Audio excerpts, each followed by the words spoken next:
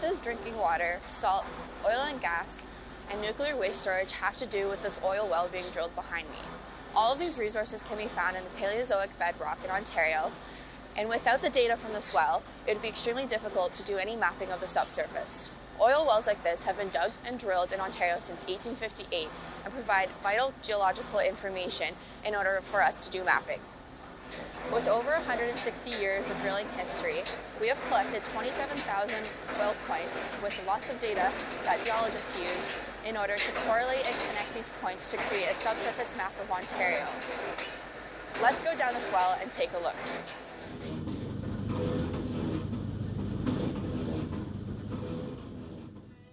You are now walking across the Bedrock Surface in Kent County towards the northeast and Toronto.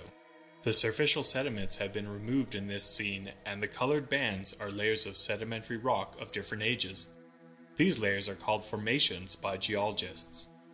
A sudden change in bedrock elevation occurs at the Niagara Escarpment, where the hard Silurian limestones in tan color form the escarpment cap rock and are underlain by softer, easily eroded shales of the Ordovician time period in purple.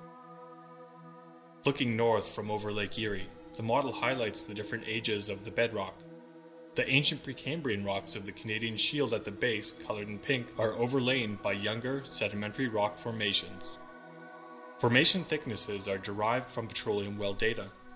Shallow borings and other measurements help out near surface. The sedimentary rock formations are categorized by age into geologic periods. Here we see the sedimentary rock of the Devonian, Silurian, Ordovician, and Cambrian. Turn counterclockwise to see an exploded view of the model.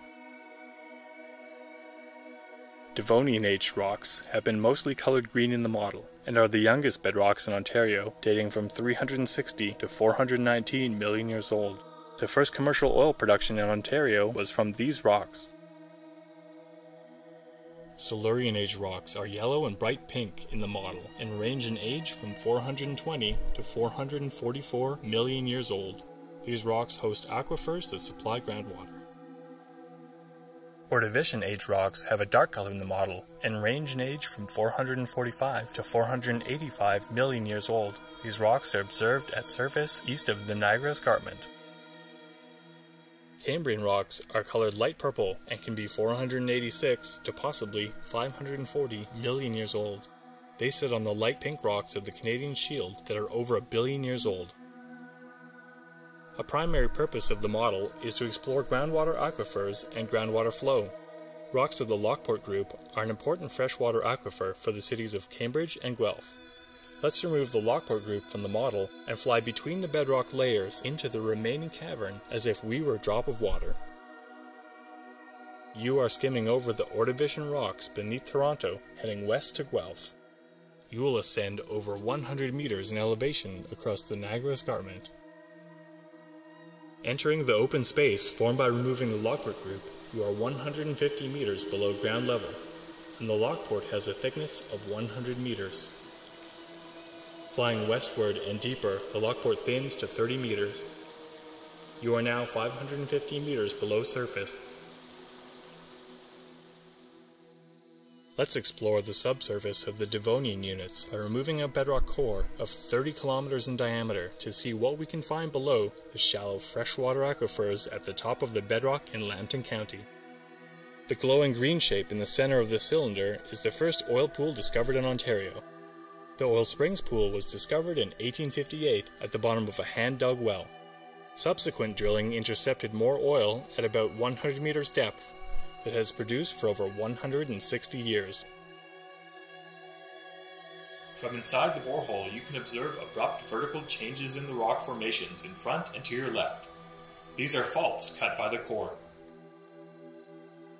Let's look deep into the subsurface again. This is the top of the Lockport group at a depth of about 550 meters.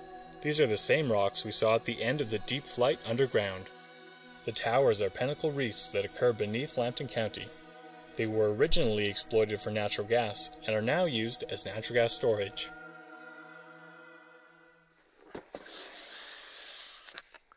We started our journey in Kent County near Chatham, and we exit here in the core warehouse surrounded by our source data including these rocks of the Lockport Formation. These rocks are an important freshwater aquifer near surface and a vital natural gas storage hub in the subsurface. Hopefully this gives you a glimpse into the importance of mapping and modeling the subsurface of Ontario for better understanding, protecting, and managing our natural resources.